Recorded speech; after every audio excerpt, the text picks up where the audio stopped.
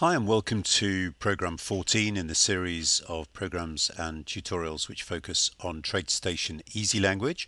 If you are not part of our email mailing list, then please go to markplex.com. That's markplex.com, and I'll be happy to let you know when I create new tutorials or release new programs.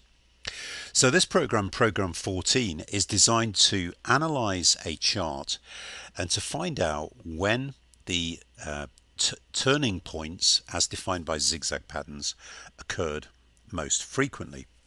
So you can see in this particular chart, which is a 15-minute pound dollar with about 12 months of data loaded, that it is telling me that the turning points most frequently occur at 1:15, 1:45, 6:30, 7:15 and 10 o'clock.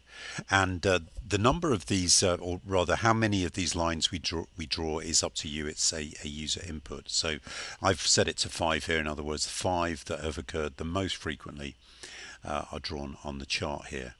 And what I need to do now is just explain how this thing works. So we're calculating a zigzag pattern based on pivot highs and pivot lows for the entire chart.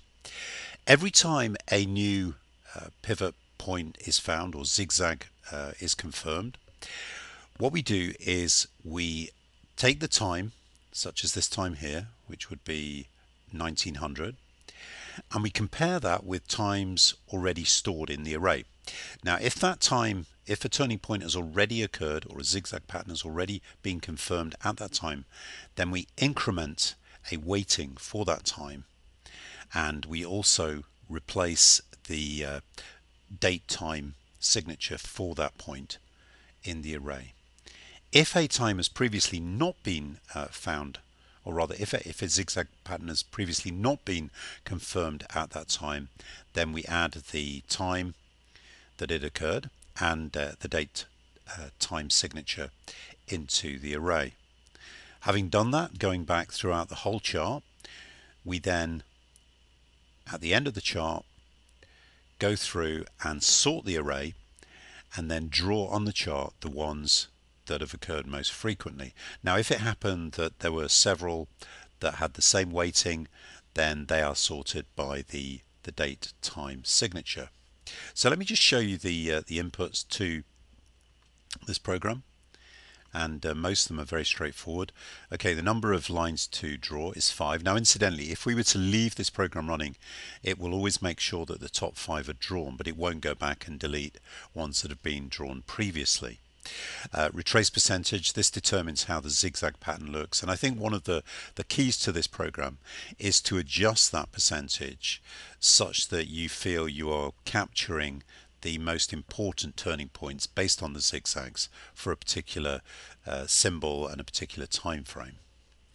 Show zigzag simply determines whether we show the zigzag pattern, the color of the zigzag pattern, zigzag cull, here we've got it set as light gray, and then the color of those vertical lines themselves, which we've set as white. So this program is available for download for a nominal fee. I think it would be a useful program to understand such things as how to draw zigzag patterns and also how to use an array and how to sort an array. It also includes a function which is a two-dimensional array sorter, which I think is fairly simple to understand, but I think there is some useful material there. I have commented the program quite liberally, so hopefully you will be able to, if you do decide to download it, you will be able to understand it and benefit from some of the techniques included in it.